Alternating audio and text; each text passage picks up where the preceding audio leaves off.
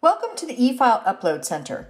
We offer a number of options for uploading your tax information, and this short video explains a quick and easy upload process for each option.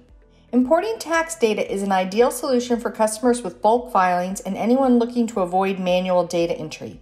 It is also a useful way for accountants and bookkeepers who receive information from multiple clients to import the data a client at a time.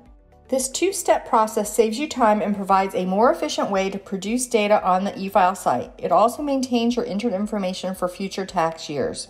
It's important to note that payers, recipients, and tax forms will be created automatically from the data you import, and you'll have the opportunity to review the forms and make changes if necessary.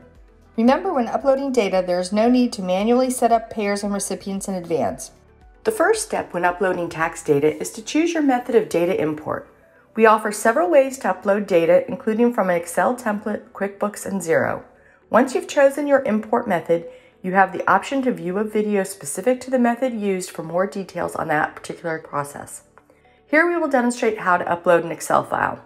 Step 2 is to browse your computer to choose the file to upload. 1. Click the Select File to Import button on the screen. 2. Search your computer for the file.